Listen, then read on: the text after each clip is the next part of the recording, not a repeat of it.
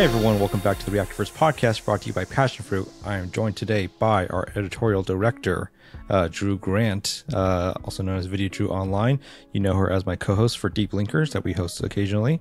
We're doing something a little different today. Since this is our season finale for season 2 of Reactorverse, we're going to be going on a small break after this, coming back in the late mid-fall. I'm going to be the interviewee this time. I'm going to be interviewed by Drew today, and she's gonna just sort of examine me as it is, put me in the hot seat for once. I've been luckily been able to do for so many people for the past year. It's been a great run so far. I'm really excited to do more in the fall. I think we have some exciting things on the horizon, but for this one we wanted to take a moment to just sort of reflect and look back on sort of my experience in the space and how the show's developed so far, and hopefully give some insight into what that's been like. Thank you so much, Eric, for that. And you do have your plate of hot wings right in front of you, right? So I can be asking you questions about your childhood while we go over all of this. I'll try. You'll try. We actually have our hot dogs right here. Guys, this is really exciting. I've always wanted to talk to Nerd Chronic, aka Eric Rodriguez, about his role in the reaction community because, spoiler alert, this was kind of an idea that was dreamed up by us together. And I knew nothing about reactions when I met Eric about 4 or 5 years ago, working at the Movie Trivia Schmodown, where he was the promo editor. But I guess to start out, Eric, like, what got you into the reaction space? What got you into this field of watching people watch movies and television, that made you so dedicated to it? Yeah, it was around 2017. 16, 17 is when I found it. The big catalyst, as I've mentioned in many episodes with other people, is The Walking Dead. That was such a major show that sort of, really birthed life into the reaction space, along with like Game of Thrones and some other key shows. The main thing was that at the time, Skybound was promoting reaction compilations are being edited by Johnny Odell, now known as J2O, on his own channel. And so at that time, that was sort of like a way there for a platform to sort of promote that material in a way that just wasn't really a thing at the time. And so I found it through that, and season 7 going into it with like the Jeffrey D. Morgan as Negan thing, that big season premiere is what launched, like 1,000 channels in a way. And I was one of the viewers at that point, looking for different people to see how they reacted to it, sort of getting into the different sort of like personalities. From there, I found like the normies, found Iman Snow, I found, Shady Presley, and just a bunch of people at the time who were big Walking Dead fans and were sharing their experience with it. So that's what sort of like, introduced me to just like the concept of like, what was going on there. And from there I was able to sort of like, see the personalities amongst that, obviously I think the thing that people get into reactions the most for is like, oh, I want to see this specific scene or this moment or this movie I like. But then when it hooks someone, it's because of the personality, and you get to know the people a little more through their, affectations and the sort of their personality quirks and stuff like that. And that's what sort of like, drew me in, is just seeing that there's a community of people here that all have this sort of, very unique insight to the material, not just like, whoa, like here's the thing that happened. Like, it's like getting to know them a little more was the biggest value to me. Oh, and I think that's an interesting word choice you just brought up, of community. I mean, like, a lot of times we talk about creator community on the internet, and we're not actually talking about like a community in any sense of the word, of people who know each other, people who get together around certain causes. We're talking about a group of very disparate people with very disparate goals and stuff. But the reaction community it feels like maybe an actual community of people who may know each other a little bit better now, in large part, thanks to you and your work here on the Reactionverse. Not to toot your horn here, but it's been almost a year, a little bit over a year, I think, since we started, maybe a year and a half since we started Reactorverse as our very first Passionfruit show. And we've hit almost 500,000 viewers.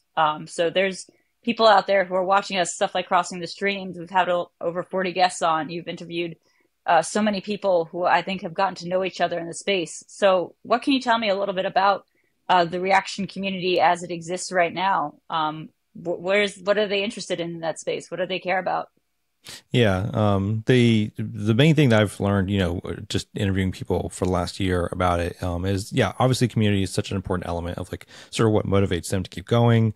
It's a big part of like, how these channels thrive is sort of building their communities. Previewed has like the Peaches, Nikki and Steven have like the sticker, community that they call it.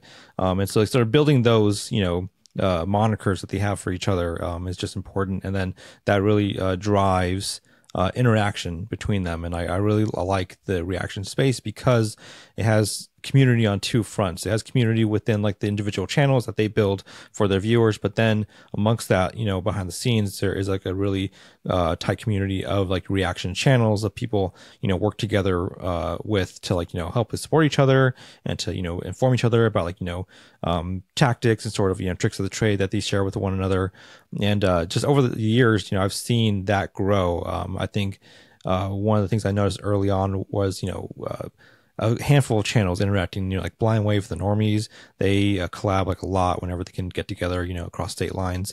But then it's just, post pandemic, we've seen that develop even more so because everyone has the ability to do everything remotely. So now I'm seeing more collaborations between channels, over Zoom, StreamYard, whatever, to do joint reaction videos, to do collab videos, do sketches, do just like fun ideas.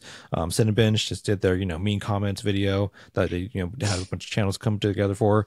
Popcorn in Bed does their Poppy Awards every year that features award nomination categories read by other channels. And so it's just this like everyone's starting to come together a little more. I think every time, someone sort of crosses that threshold, it gets a little easier for people to reach out and see like, oh, it's possible to do these things and to like sort of like, reach out. And yeah, it makes people feel not as alone, but it also informs them of, how do I go about this? I think that's when like my sort of main goal with the channel with Reactorverse is just to sort of help people understand what goes into the work behind it because it does seem easy. I think that's the misconception people have is like reactions are like low effort content. That's been like the sort of the stigma behind it, for a long time. And no, just talking with so many people in the space over the years, it's like there is a lot of work that goes into it. Even if it is like, just sitting down and watching a movie or TV show, there's just so much, pre and post planning that go into just making a single video and putting it out on a week to week basis. So yeah, I just wanted to enlighten people upon like what that process is like. And I mean, I don't think I think you talk about this a lot on the show, so I don't think it's any surprise to the viewers here that you are also an editor for a lot of these channels. So you have like firsthand knowledge of what it's like dealing with some of these big issues like DMCA, copyright takedown notices, dealing with certain studios, dealing with certain other, issues as they come up. What have you seen sort of like as sort of the biggest trajectory in that arena or the biggest movement in that arena since you've been starting editing for reactions? Yeah. I've edited for several reaction channels over the years. I'll try to rattle them out off the top of my head. I've edited for like Iman Snow, Epic Corinne, Blind Wave, The Normies, Previewed, Late to the Party, Real Rejects, Akasan, Kent and Sunny, Cinepals. I know I'm forgetting like a couple. If I am, then you're seeing this. I apologize. But yeah, it's been a journey to sort of get to know more of these people and to work with them behind the scenes and help, elevate their work as best as I can. But like you said, within that, the main thing that Kyle Katarn. Don't want to forget Kyle Katarn, my main guy. Love Kyle. Yeah. I was going to bring that up because Kyle was an example of someone who asked me for help because specifically he was having issues getting past the copyright system. He like every video he was putting out was getting struck down. He was at like a stalemate with it where he was like, I can't put out a single video without it getting claimed or like blocked. And he's specifically a Star Wars creator? He's a Star Wars creator. He has another channel called Grizzle Wizard, where he does like non-Star Wars material, like fantasy adjacent stuff. But yeah, like so him just learning how to do that on his own was, like a huge hill to climb. He had got recommended to me from someone, a mutual friend. I forgot exactly who it might have been. But he reached out to me and asked like specifically like, hey, I'm having issues with this. Like, would you be interested in, helping me out with the edits, to get me past the copyright system? And I helped him out. It worked out. I did the first or the second season of Mandalorian with him. And it's been a great, working experience ever since, helping him get those out.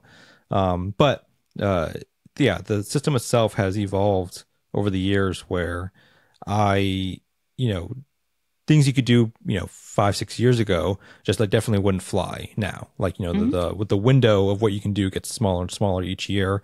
I think, they definitely update their algorithm every year or so that, to find things more easily. I'm, dreading the day when they try to toy around with AI to use that stuff because I think then it's going to be hopefully, damn near impossible to get past it. But yeah, just helping people navigate, what that's been like because the studio system itself has like sort of pretty much like within YouTube has like a zero tolerance policy of like if we catch you like it's no, that's it. Like, there's been small, wiggle rooms now with like, like shared revenue and things like that to keep your videos up at least and well how you can manage that, you can do the appeal process. But the main thing with the copyright system that plagues creators the most is like it's just so nebulous that people don't have information on like how to do it, appropriately, so to speak. People are just Hmm. trying their best and like there's no guideline on like how to do it. Everyone's just getting secondhand information from one another of like, oh, it's 10 minutes, is the best way to do it. No more than 6 to 10 seconds to keep it on screen, like stuff like that. It's just looking at others, your peers, and seeing how they are getting by. Hmm. I saw someone today, Mary Cherry, asking like, can I like do blood in black and white? Will that work? Or will I get demonetized for it? Hmm. People still trying to figure out how to navigate these things. And so for me, learning more about that with the creators, it's been interesting just seeing like their sort of different approaches, like how they want to do it. The Real Rejects are very heavy on censorship these days, just because like demonetization is adjacent to the copyright stuff, where it's like it's just so unknown. Like you can get demonetized, not even know why you got Hmm. demonetized. It's just like something got flagged and now it's no money, no money for you. And Hmm. so so they're very gun shy about like putting anything in that could trigger that. And for the dealing with the studios now, I think there's an understanding being reached somewhere by Oh. certain studios that you can collaborate with them. Like studios are trying to reach out more, I think, to channels for like reaction material, Hmm. whether that be like can we use you in a compilation, or hey, like you get screeners for reactions that we know that's what you're doing with it, it's okay by us. I think most channels want to work within the system. They Hmm. just want like a concrete answer of like how they can do it right. Hmm. I had last year I had lunch with a Nerdy Nightly, another channel, and like the way they put it was, they said, we don't want to buck the system, we want to work with it. We want to like find out like how we can operate within it. Now we're not trying to overthrow anything here. And that's the main thing. It's like it's just like this animosity between creators and studios because YouTube as a middleman doesn't really facilitate a conversation. Hmm. And I think if there was an opportunity there, I think most creators would leap at the opportunity to talk with them and say like, hey, what can we do? Sort of meet you halfway here and find what avenues are appropriate that you want us to sort of work within. Yeah, I think that's, I think that's something that you and I have obviously talked about a lot. I think one of the things that has come up, just even originally when we were talking about Reactorverse as a glimmer in the eye, was really the idea that there is no uniformity in what the studios have decided is a copyright counts as a copyright violation. It's different from studio to studio. It's determined by an algorithm. Unfortunately, AI is already here. It is already determining like auto claiming stuff. Very few studios like actually have somebody manually going in and deciding, you know, like on a just large enough basis what's getting claimed, and it can change from studio head to studio head. I believe Yeah. somebody once told us like Warner Brothers, like almost like the day David Zaslav came over, like that changed their the ability that they had to post that kind of material from Warner Brothers, even if they had been previously in good relationship with them. So Yeah. it's just really it's a really strange tumultuous period where you can see someone like John Cho doing wicked like mashups, like posting his own mashup of other people reacting to his trailer, and then knowing you might not be able to get a whole reaction of Wicked up, even if the Yeah. director wanted to see it. Yeah. Exactly. Yeah. And that's the thing. Yeah. More actors and directors and talent, behind the scenes of the movies are starting to pick up on it. And like I've seen people specifically tag, I saw Bryce Dallas Howard tag several channels for their reactions to her episode of The Mandalorian, or episode of Book of Boba Fett with The Mandalorian, Mhm. at that time. And yeah, it's like, it's not like a big secret. Like I think people have talked about it a lot, when Warner Brothers had their,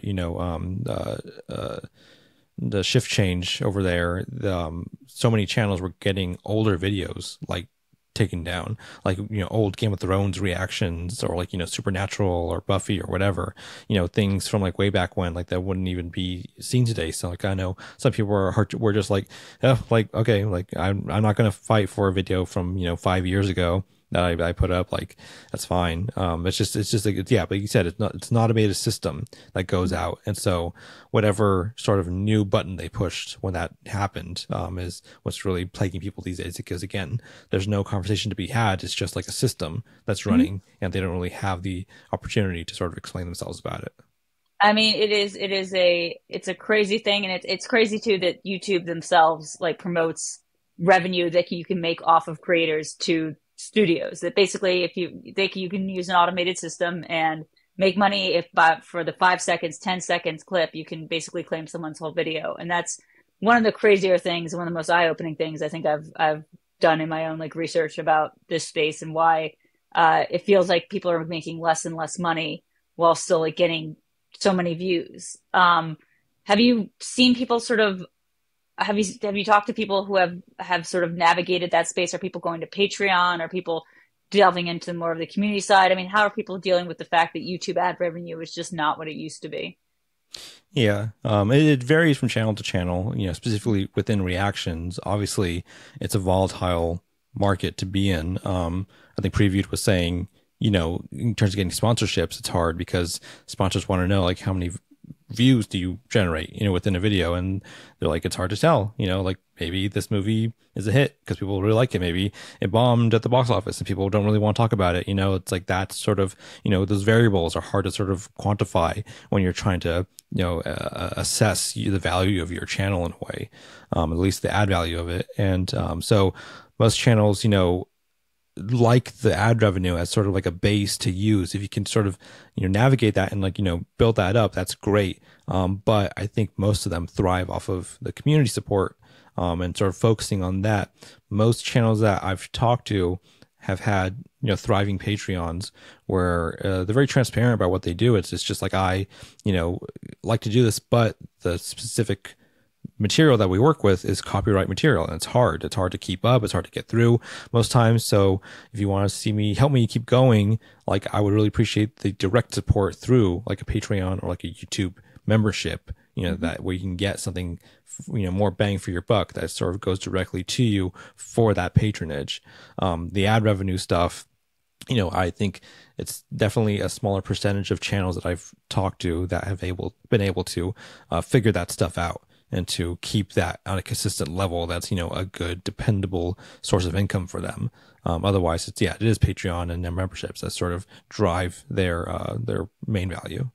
Well, and I think that's like really sad because when you talk about things like television shows like Mandalorian or these episodic weekly shows, to viewing, whether it's on streaming, especially if it's on streaming, or increasingly rarely on actual television, you're saying Bryce Dallas Howard's seen them. I know Raul Coley watches them, the actors and people involved. So these are breaking through to the mainstream audiences. People will watch reactions to the most recent House of the Dragons episode, the most recent Rings of Power episode, and people that can find those reactions. So is it an issue of like sponsors are just not interested in backing even popular reaction videos, or is it just like that's not even crossing people's mind that that is a space, just like podcasting is a space where you can support your favorite viewer or just favorite reactor who might be being watched by celebrities? Yeah. The thing is, the sponsors are definitely open to working with reaction channels. I've seen, several channels that, get sponsors pretty frequently. If they're able Mhm. to build that relationship, they get more, as you do it, you get more opportunities from them to keep going. I think the main issue that we saw, especially, in the last year with like the writer's strike and everything, is that the sort of concept of reaction videos as eye navigate it with like movie and TV show reactions, and then next to that music reactions as well, is that people don't really sort of get like what they are like by definition or description. Like you say a reaction video, I think it was hard to explain exactly what that meant, to like the Screen Actors Guild, the Writers Guild last year, and sort of explain like what goes into that. Like, hey, it's like, we're not just like watching like a whole movie or something. Like we're doing like commentary, we're doing like, edits and like all this sort of like, very unique, things to it. So like for sponsors, I think it might be this issue of like, we still need to sort of explain what the, reaction video is to them, so they can understand like, oh, who's being shown this material, what kind of audience is it being conveyed to, and then on top of that, what kind of barriers is it breaking to like the mainstream traditional media that's actually making the material that they're reacting to. So like, yeah, that's sort of synergy that can exist, that just hasn't really been like chiseled out yet, I think, between the channels, the sponsors, the studios, so they can like sort of figure that out. Yeah, I think it's really interesting. I mean, when I certainly didn't quite understand what reactions were, or why. I guess I didn't understand when we first met why people would watch-alongs of movies, like that people would just want to watch, especially in a way that was not Mystery Science Theater, like making fun of something. What the appeal was to watching a show that you've just seen, because again, this is where I think the copyright thing starts getting a little bit loopy. Is that no one's watching the show for the first time or the movie for the first time via a reaction channel, because by the very nature of how it's done and how you yourself edit them and other people are editing them, even to get it past YouTube, they are cut up into almost like best moments. So you're never getting the whole episode, for the most part. I mean, YouTube wouldn't allow it. So what you're watching is a highlight reel of like the big hitting moments. And when it's done really well, it can seem seamless. It can seem like a whole episode, but it's very rare that you're going to watch the first episode of something like just by itself, because of like you're watching the reaction channel and not the original content. So I didn't. Yeah, go ahead. I was gonna say, yeah, like, yeah, they get cut up into highlights or cut downs. And you're right, I'd say 90% of the time, people are watching it as like a second viewing, to share the experience that they had, because they want to kind of see like, what did my favorite YouTubers think about it, and like how they perceive it. I spoke with Adonis Xavier from his channel SS Jutsu, and he explained it as just, it's as simple as you see a funny video on TikTok or YouTube, and you go to your friends like, hey, like, look at this, like that's basically what a reaction video is. Like it's basically, it is like a lot of confirmation bias. It's a lot of like, ooh, like, did you enjoy it the same way I did? Like you're trying to share the experience that you had. In some instances, like, yes, like that's why it's hard, I think, for reaction channels to sort of have like diverse opinions about certain things. Like, when you like come at it with like, maybe you had a negative experience, about watching it. People don't really respond to that very well because it's like, no, this is my favorite movie. So it is, difficult for, a lot of channels to parse that out. But the sort of concept itself of what reaction videos mean to them is, like you said, it's just sort of watching the material first and then going to the channel to see like, how did this person process it? It's like a sort of hybrid between, having a friend there and criticism in a way, because like a lot of channels, for the most part, like Real Rejects and other channels, like they are very informed about what they're watching, and they're giving sort of like insight that the layman might not have, and they appreciate that, like as much as like we loved watching Ebert and Roper back in the day, because we thought they were like the guys, with like the insight, even though they didn't like Silence of the Lambs, or Beetlejuice. Oh, I mean, I love to put Ebert and Roper, Ebert and Roper, the first pairing, I think, right? Because it's the other guy, Siskel and Ebert. Yeah. They did not like Silence of the Lambs. Loved Henry Portrait of the Serial Killer. Really funny to go back and watch those things. But you're right. I mean, that's a big part of it. I also think there's that emotional connection that in worst kind of use of the term, it's called like a parasocial connection, but it is a connection to another person watching something. And I think there's a lot of vulnerability.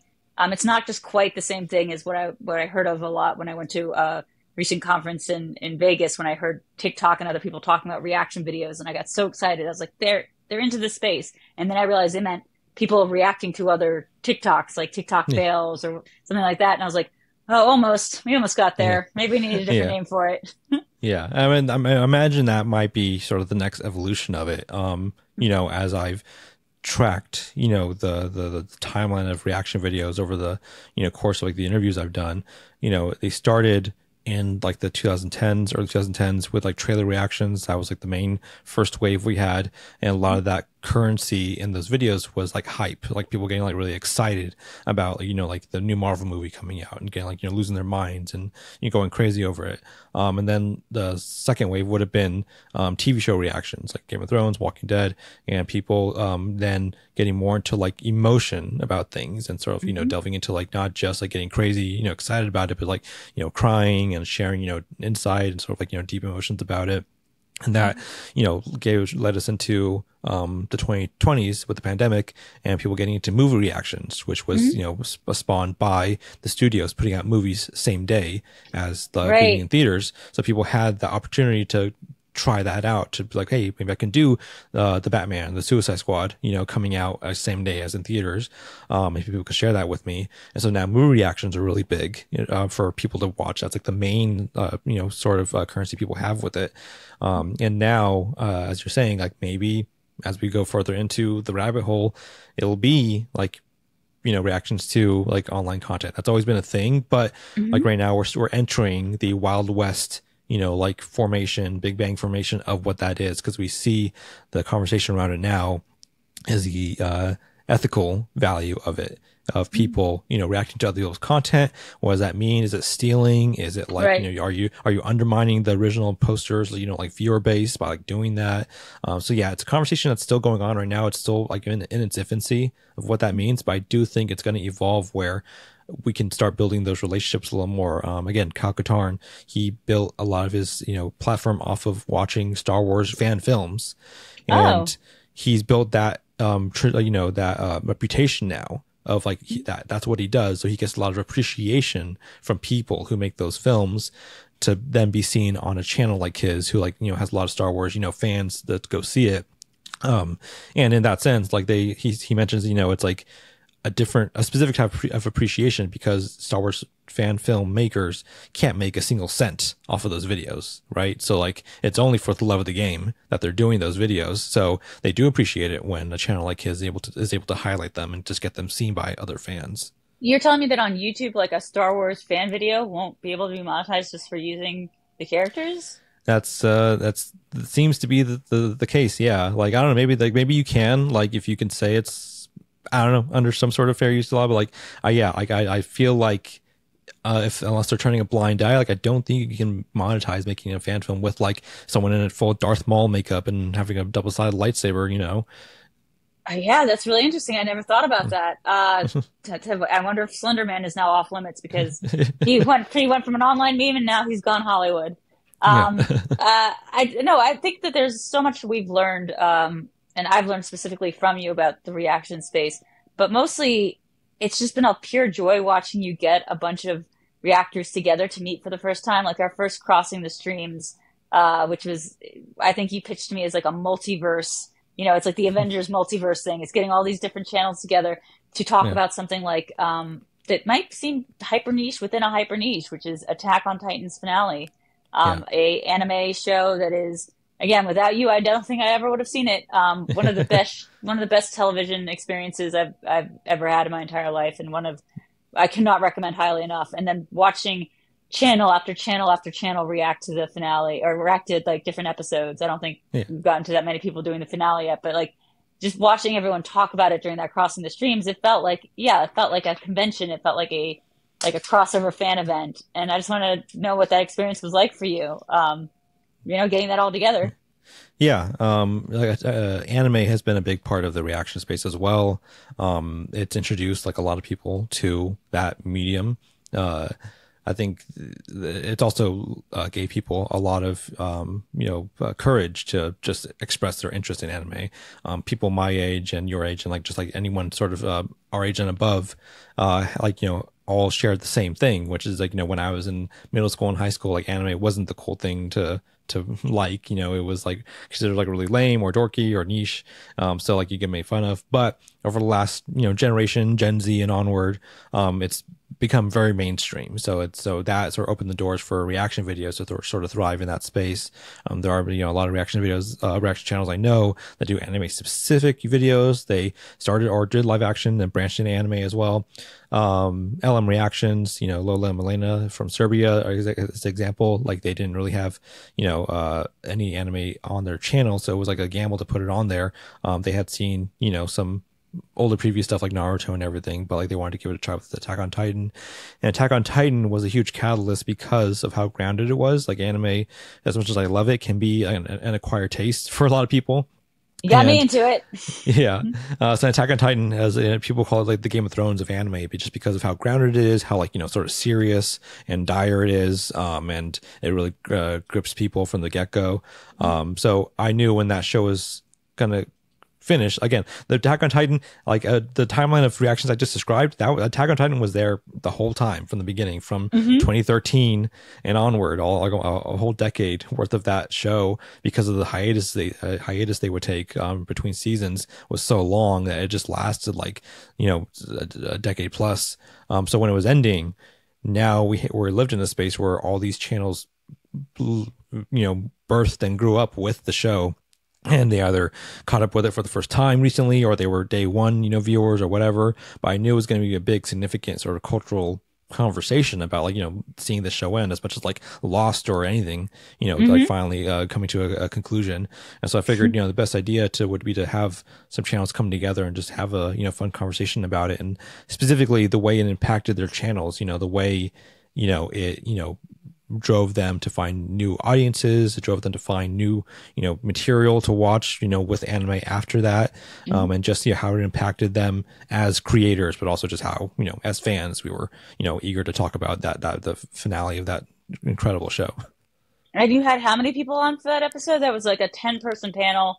Yeah. It's amazing. You're like a real ringleader of managing to harness 10 reactors talking about their favorite anime of all time, because anime is one of these speaking of something that deserves more hype, maybe, like, not like I need to plug anime as a concept, but there's a specific problem with reacting to most anime on the internet. And I think we've talked about it a lot, like internally. It's that there are different copyright laws in Japan, and they go down real hard for anyone doing taking any sort of second of reaction for anything. So it's really hard to do reactions to anime specifically that have any of the visuals of the anime on the screen. Yeah, you'll notice, any reaction channel that does anime has like, all their, bells and whistles on like what they got to do to it, transparency, cropping, stuff like that, to try and get it past the auto detection system. And again, if they could have a conversation, I'm sure they would love to talk about what parameters, would be acceptable to use. But yes, the copyright laws in Japan are very different. And so it's difficult to, even, approach that, idea. Yuba Roshi, mentioned that maybe some things are shifting because he just went out to Japan for a Jujutsu Kaisen, sponsored event. He said they had to approve their channel to the studio. The studio had to know, like, that makes Jujutsu Kaisen, like what they do for a living, on their channel. And so that was like, he said that was like, interesting that they got approval in that sense to go out there and go do that. But anime, for channels in general, it's been, a fraught issue for them because studios don't go through just the YouTube system, but they'll go, through third party services that we know of to, target channels like on YouTube and on Patreon and other platforms to take down their material. Like a easy example is on Etsy. If you make anime material on Etsy, your page is very subject to getting taken down, things like that. So yeah, it's very tenuous to react to anime material online. But when we did it, and like I was able to put everyone together for that Crossing the Streams episode, I think everyone express the same, again, the communal aspect of, like we understand together, like we all went through the same thing of trying to figure out how to get past that, threshold of like anime reactions. And once you're able to, then it's like a very rewarding experience because it opens the doors for so many things that you can watch moving forward for your channel. I mean, I think one of the funniest things when I at least we started Passionfruit was explaining, how this kind of fit into the larger creator economy and just what a large audience, reactors have. Like, even if you've never heard of them, we're talking about, like, I think we just tallied up once a group of reactors that you knew personally. I think it's maybe the 40. We looked down this list that you originally gave me. It's probably around the 40 people that you've already interviewed in these past 2 seasons. But it totaled up to over a billion channel subscribers. Like, we're talking Yeah. about like a massive audience, and some of these people have millions of followers. And so, Yeah. well, it seems like this hyper niche topic that sometimes people are like, how is this really part of the creator economy? Because when we think of creators, we think of this or we think of that, but there's just so much interest in, of course, pop culture, and the people who love pop culture in a certain kind of way and have such a appreciation. Like, they're such super fans that their super fandom has gotten elevated to, we will just watch them watch stuff. Yeah. They have themselves become celebrities. And it's been such an interesting, like, just journey to watch you interview all these people to hear about their, like, trajectories and their own journeys, watching them go from fans to people who show up at conventions themselves or have conventions themselves in the case of the normies. And it's Yeah. been, I mean, how much bigger is this space, I guess, is one of my questions. And I'm sure a lot of people are interested in, okay, I've seen these 40 episodes. Where do we go from here? Yeah. Yeah. When we started, I did like a rundown of just the people I sort of knew personally by that point, over the years of working with them. And yeah, like the sort of collective viewership they have is, is considerable, to say what who they're reaching out to. But from there, I've had the opportunity to meet so many great people and, find so many, great channels, that have, their own viewership that just like either they were more recent or they I just wasn't aware of them at first, and like I'm grateful to find them now. But everyone I've talked to has been like really pleasant and just great to speak with, because they all have such unique insight on like their experience with their channels. But yeah, finding more as time has gone on and like just sort of seeing the the vastness of the space, it's interesting because like there are channels that have quote unquote like made it, they've passed the million subscriber count and they're doing really well, but there are channels who have been around for a while, who maybe just reached like 100K, and like even though they put a lot of work in over like a more number of years, but the people that they're reaching out to from channel to channel is unique. I think that's the main thing, is that each community that they have is unique. You'll see people, who like reactions in general, maybe go from like, I love Blind Wave, I love the Normies, I love, the Real Rejects, so on. But I think the most interesting thing is that you'll have people who are like you said, I want to watch whatever Nikki and Steven do. I don't want to watch whatever TBR Schmidt does. I like this person specifically. So being able to see those sort of interactions has been really interesting to me, because like then you're able to get more recommendations from people who are asking for like, hey, I want my favorite person to come on the show and be interviewed. That's so cool.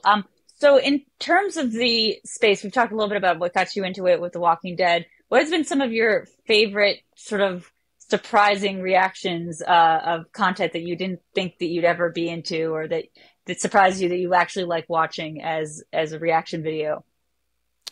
It's tough to say, because like I go into like reaction videos like pretty open-minded. Like I think that's the main thing, is like everyone has channels that they like. They're like, oh, like I like this person, not so much like these other guys. You guys, like they'll stick to one channel maybe sometimes, or they'll find a few that they like.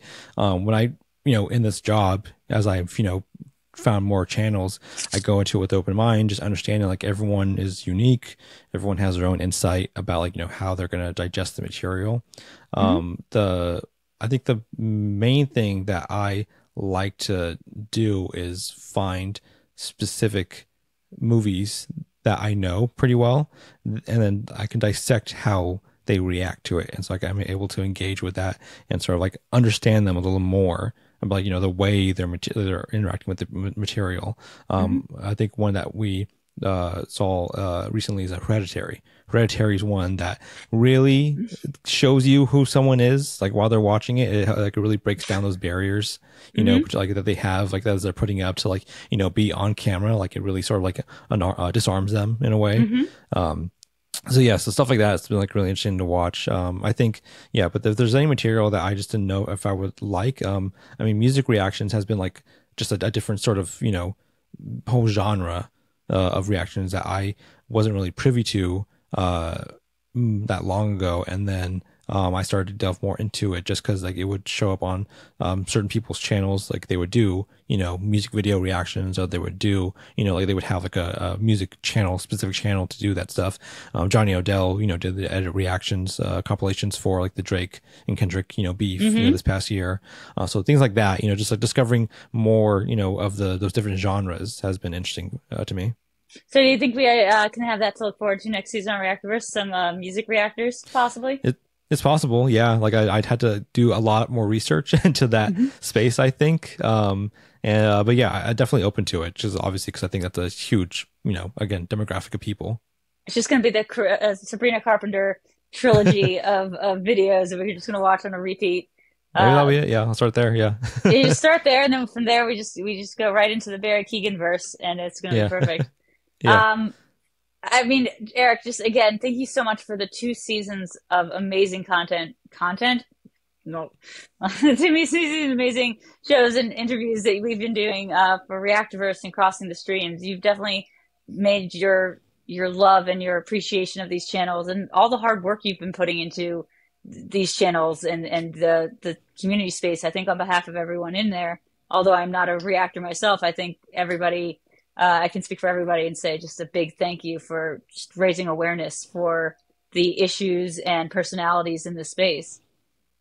Yeah, it's been great. It's been like it's a little over a year now since we started, and it's been really rewarding. Yeah, just to help people that I already knew, share their story, find new people to share their story. The compliments I've gotten have been very, kind and nice from, people who, have, expressed, like the experience that they've had on the show. Just be able to sit down and talk, and tell, what they've gone through. Yeah, I think overall, my the most rewarding thing I've been able to sort of touch upon with the channel so far and the interviews is just being able to find people Mm-hmm. who are fans of them already and get to know more about them. Mm-hmm. Because I think, just it's helpful. I think it's helpful for these creators to be seen as like people who have, like, hills to climb. It's not just a job that people can, crank out videos like easily enough, and just to show appreciation for what they do on a daily basis and like the community that they bring to the, internet as a whole. And I think something that you really brought to Passionfruit, as an ethos, is just how much it is a job, it is a work, it is a career choice that people are making. We've seen this, people be interviewed talk about quitting their full time jobs to come do this full time, and that is work. It is labor, as we like to say, creator labor is labor, and creative labor is labor. And I think in addition to that, as part of that, it's also an industry. So the work you do, the work people who do music and graphics do. I mean, this is a whole, imagine it like Hollywood. There's, the people who are in front of the camera, and then there's people who are editing it together. And I mean, I think I have firsthand personal knowledge of just how much of a process that can be, especially with the copyright stuff, and just how much work goes into just the editing of making this material.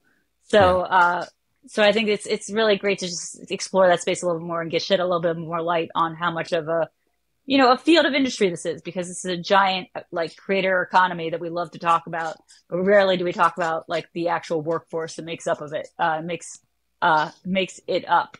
Nope, Yeah. something like that. It's an important aspect of like the creator economy stuff that we've covered on Passion Fruit. Obviously, the easy thing to say about content creators in a way is like they are influencers, like they're the Mr. Beast of the world, stuff like that. But there's always like the huge sort of middle class, so to speak, of creators who are making a living off of the stuff, and all they want to do is have like that sustainability to keep Hmm. doing it. Again, the reason I really love reactions is because so much of it is built out of like a love of the game. It's a love of like sharing the material with other people. Making money off of that is like just a way to keep doing it. It's means to an end. The money is not so much the end for them. It's like the means to keep going. The end is to keep sharing those experiences with the viewers and just keep finding new movies and to keep finding new shows and like, learning, experiencing, finding out more about themselves through it.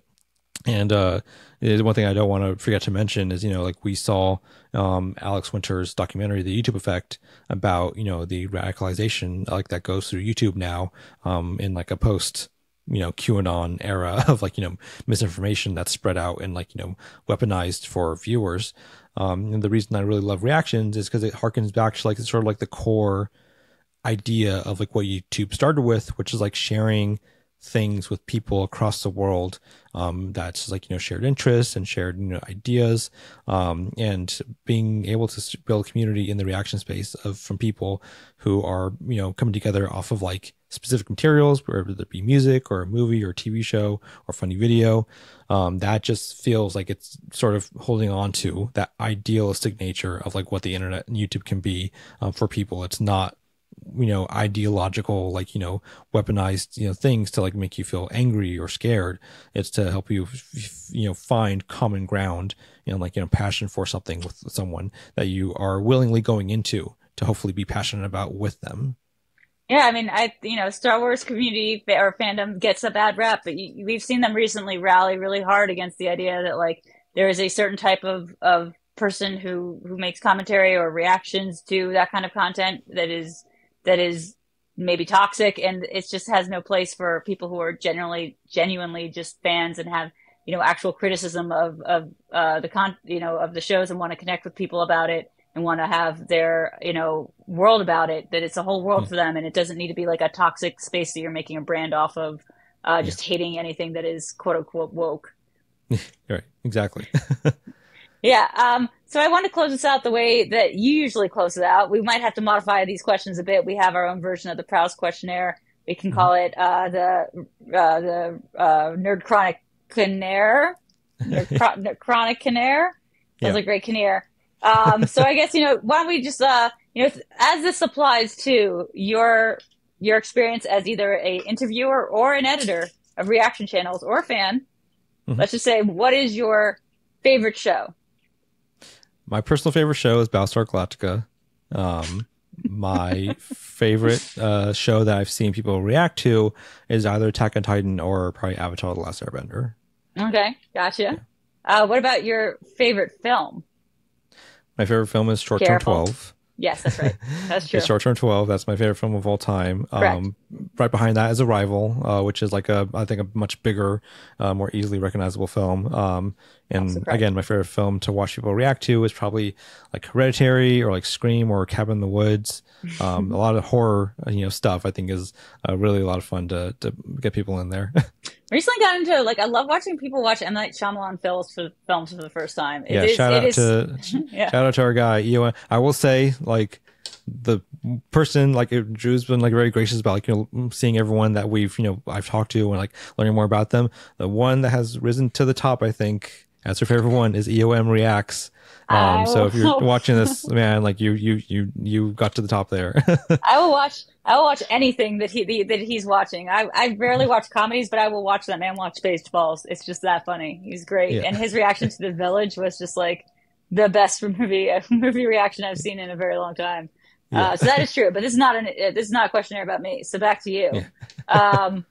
What stresses you out? Great question. That's a good question. That's one I ask everyone, on the show, and I know it's like a hard one to sort of quantify, but for myself, it's like just, obviously time and staying on top of things, just managing the litany of stuff that I have on my plate, but also I think Wendy from the Movie Couple expressed this. It's the idea of like saying no. Like it's hard for me to say no to things. It's hard for me to turn down projects and requests from people just because I come from like a background of like having a job for many years that was like not steady from day one, even though last I was there for a long time. But every day it was like, I might lose it tomorrow, so I need to have a backup. And so I always live my life of like juggling multiple jobs and like gigs to support myself in case one falls through. I have another to bounce off of, and just never putting all my eggs in one basket. Yeah, it's that hustle grind culture mentality of making content on the internet. And Yeah. we've seen how that can burn out real quick. I Hmm. applaud you for not saying work-life balance. Good job on that. What helps you relax?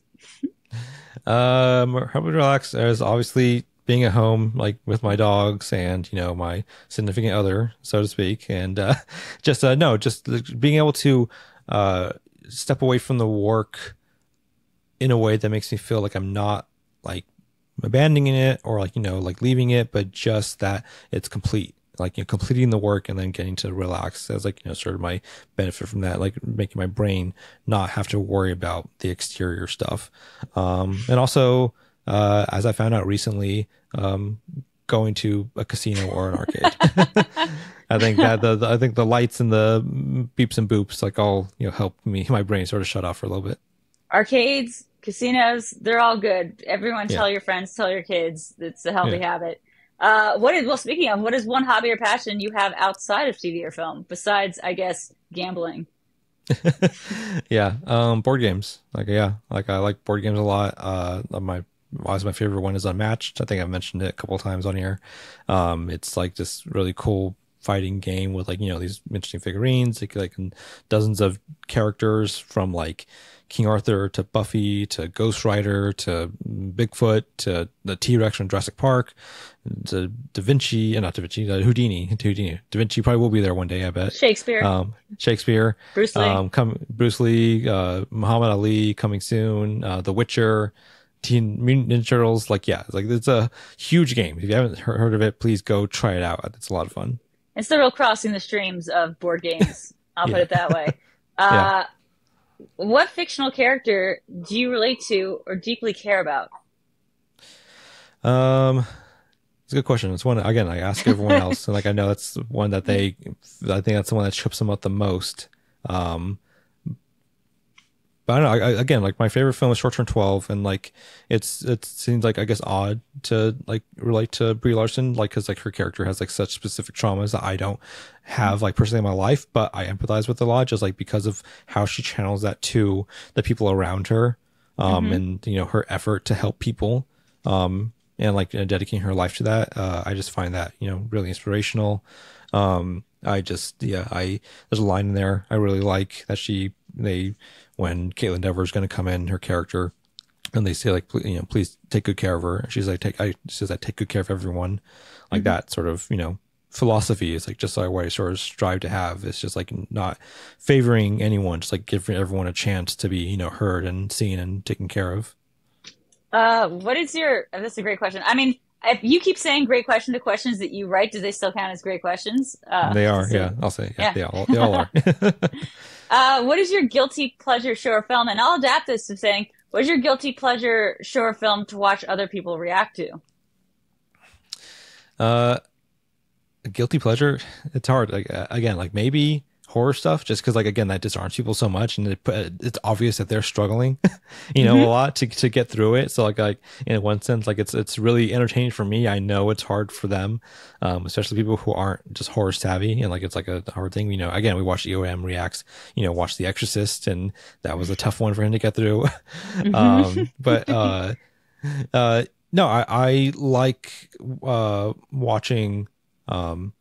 Yeah, I think hard traumatic things for people to watch, like Last of Us. I loved watching reactions to that.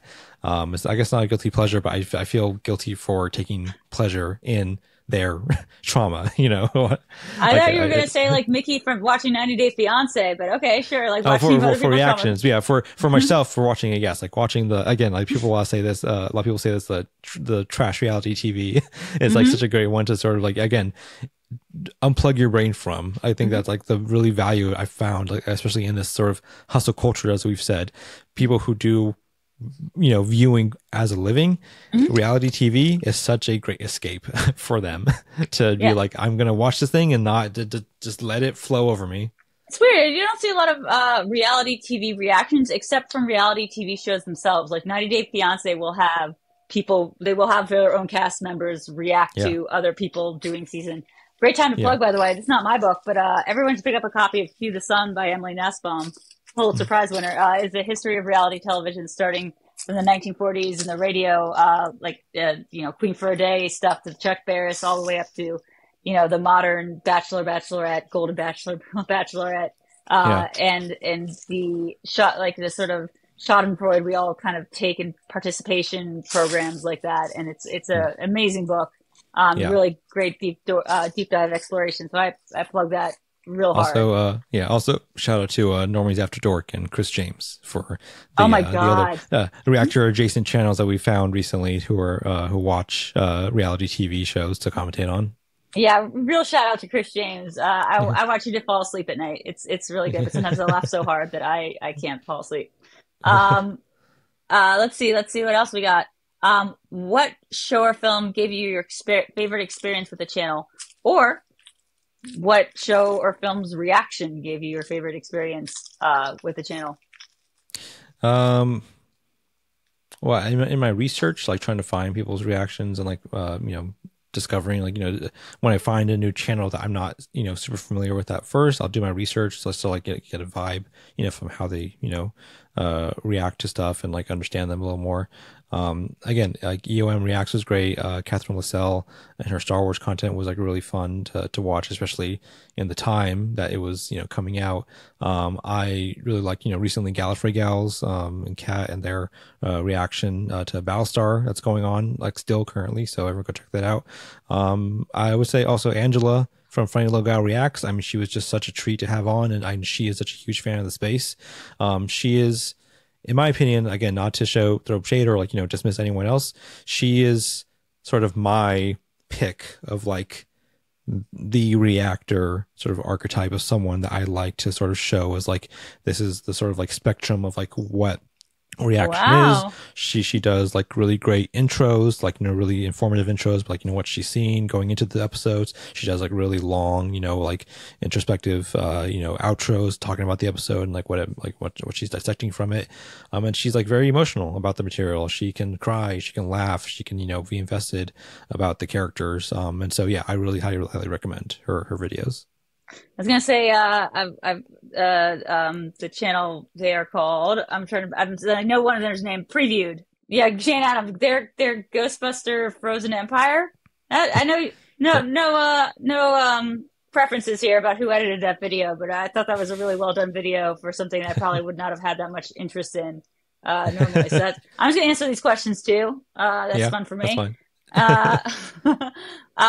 What show or film do you wish you could erase from your memory and watch someone react to for the first time? I'll tweak it a little bit. I want Okay, go ahead. what show from what I want everyone to erase their memories and react to the first time. Mm-hmm. One, it's Scream. That's the easy answer. Really? Two, Cabin in the Woods. Like those things. I just love.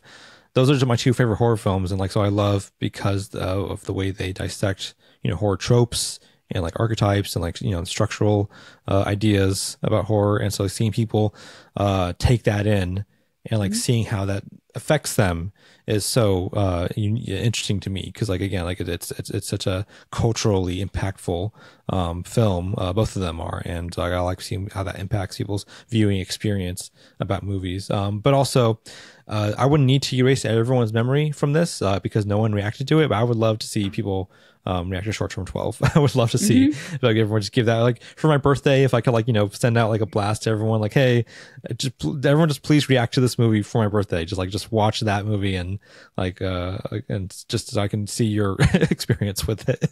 No, I'm thinking about it. I don't think I saw that many people reacting to Shang-Chi, which is the same director, because that came out during this weird period, right? Like I'm not sure if I saw so many Shang-Chi direct. If you liked anyone's Shang-Chi reactions, go watch Short Term 12. Please, reactors, yeah. I was gonna say, this might be too much of a easy one day answer, but I would say The Sixth Sense. I would like to erase The Sixth Sense from everyone's memory and have Hmm. them go back with the full knowledge of how movies have used The Sixth Sense to like, Oh yeah. game our reactions to stuff. But then try to see if how many people actually get it. Because watching EOM recently do The Village, just watching his mind be absolutely blown by Yeah. one of those early Shyamalan films it was really a joy to see. Yeah, anything with like those big twists, I think would be great. Just to see people, like just to digest for the first time with Mm-hmm. those like big cultural twists that you can't escape because like they're so well known. It's some of the most beautiful parts of the reaction community is realizing that some people have just missed their entire lives watching The Usual Suspects or even hearing anything about Seven or Yeah, like, some of these big movies that like I think of as like, everyone's seen Fight Club, right? Not everyone has seen Fight Club. And some of no, them will react to it. yeah. Like the common thread I've seen from people is just like I grew up like not watching movies, like it was like not my thing. I played games or read books or watched like like rom-coms or something like that. And like now people are using this as an opportunity to expand their horizons more and find more things to learn about in film. It's also a funny thing. It's a little bit of a tangent, but I saw someone post one of those like nostalgic videos on Twitter the other day about like Blockbuster, people shopping on a Friday night at Blockbuster. I thought about it and I was like, man, it's interesting as for as much shit as we give like streaming, the streaming era of films, it really did sort of break down barriers of like how accessible film is to people. Because the thing is, like, if you weren't like a movie nerd or cinephile or whatever in the early 90s, you wouldn't go to Blockbuster, you wouldn't go in there to go get anything because you would be like, this is, I don't know what this place is, I don't know, like I don't know what I want from here. It's like you had to go there deliberately to go get a movie. You had to get in your car, go drive to the store to go get a movie that you want to go see. And I think that sort of gave way to a generation of people who were like, I didn't go see movies because I didn't wasn't interested, so they weren't in front of me to go watch them. Now with like streaming, I think there are a lot of people we see in the reaction space and beyond of people being like, yeah, I have Netflix, like I'll watch what's on there now. I'll watch Django, that's on, that just showed up, like like I think that sort of is a big reason why we're seeing a generation of people find and discover these movies for the first time. Yeah, and I mean, look, everyone has their blind spots. I mean, I didn't see Lord of the Rings until fairly recently, and I have tons of movies like that where I'm just like, oh, I guess that one missed me. I hadn't seen most. I think until 2018, I hadn't seen any like the MCU besides maybe like Ragnarok if that came out Yeah. then. And I think that was like my first MCU film. It would have been like great, yeah, just really just capturing me understanding what the MCU was at the time. Yeah. Although I've been told I talk too much to be a reactor. Seems ironic. I talk too much and I'm too distracted to be a good reactor. Um, so speaking of, what advice would you give to your past self and or anybody looking to enter either the reaction space or the tangential industry of reactions, as it were? Yeah. um to my past self, like specifically like me, like I would say, yeah, keep banking, keep banking videos, like stay ahead of schedule and like yeah, so you usually have like backups of things. Like once you have like a good runaway, like try to keep that, like don't let it like outrun you. But Hustle also more? You tell yourself yeah, hustle more? no, like hustle in the beginning. Like I guess this would be applicable to other channels as well, I guess, to everyone. Like when you're starting and no one has like any anticipation for like what your release schedule is or like what you're putting out, like bank videos, like give yourself like a month's worth of material to like put out, so that way there's never a day where you feel like, oh my god, like I have nothing to put out tomorrow, like like, oh, like it's Friday, I have nothing to put out, like Frankenstein's chick, part two just isn't gonna work, like you don't want to run to that. So if you're gonna start like a movie channel, like movie reaction channel, yes, watch a ton of movies, like record them, like start editing them, like do that and just get them done. Again, like what everyone will say is like, don't get it perfect. Don't worry about making it look, perfect. Don't worry about, like having all the graphics and everything like down to a T. Just get it done and put it out and figure out along the way. But in that time before you start, give yourself like a good runway of material to put out. Like don't start and like just shoot at the hip, because that is how people get into like the sink of like, okay, I'm hustling. Now I'm trying to keep up with like this thing that's getting traction. And I want to stay on top of that. That is how you get into like, burnout and like all these things. You got to give yourself time and some like, a buffer zone of work to put out. So that way you don't feel the pressure, like, of breathing down your neck to stay on top of your own schedule. And what is one sign, I think, and I'll end it here because this is technically the end of the questions, but I just want to know if as a as somebody who's a seasoned professional of watching reactors, what is one sign that you can tell that a reactor is hitting a limit or they're just going at a pace that is not sustainable. Um, when it's obvious that, looking through like their social media posts or something like that, that the work-life balance is starting to slip a little bit. I always advocate, like focus on your life first, like the channel second, take breaks, take vacations, prioritize, loved ones and, other work if it's gonna like if it's making you a living. And if I start seeing people post like, sorry guys, like I'm working on the edit, right now it's 2 a.m. and I'll get it out as soon as I can, and I would just had a long day at work, like or, my dog was sick or something like that. Those type of things, like I can see it's like someone's they're struggling a little bit, and like I hope that they can level out soon so they don't feel the pressure. Again, one of the main reasons I got into the reaction space behind the scenes in general, as like crossing the threshold of being a viewer to a participant, was being a fan of Iman Snow, and seeing how often she would say she was a mother of two young boys, and thinking like, man, like she must like have a full plate of reacting to videos and like having two kids to take care of and editing those videos and so on. Like it was just like sort of like I don't know how someone could like put themselves through that on that type of schedule. So when she mentioned, needing an editor, I sort of jumped at the chance because like it was like more of like an empathy thing. I was like, hey, like I know you have a lot in your life going on. Like if you ever need help editing, I'm, willing to help you out in that sense, just to see if that works. And yeah, we, it's been a great working relationship ever since. But that was like my sort of core thing, is like seeing how people have to really balance their lives in this space because it is so taxing. It takes so much time to do that. I don't want anyone to feel like they can't do it. They can't hash out the time to do it from their work lives. They can't hash out like the mental capacity to do it from like the viewership pressure. Yeah, just being able to sort of like spot everyone's expressions, like how they're feeling with the work and how it relates to their life, is like how I sort of see like, okay, are they sort of hurting here a little bit. On top of that as well, I'll say I don't want to forget uh acclimating to the culture of the internet can be a big shell shock for a lot of people. It's not for everyone, and the unfortunate tactic people say is like, oh, just ignore it. Don't take it personally, like you can't, let it get to you.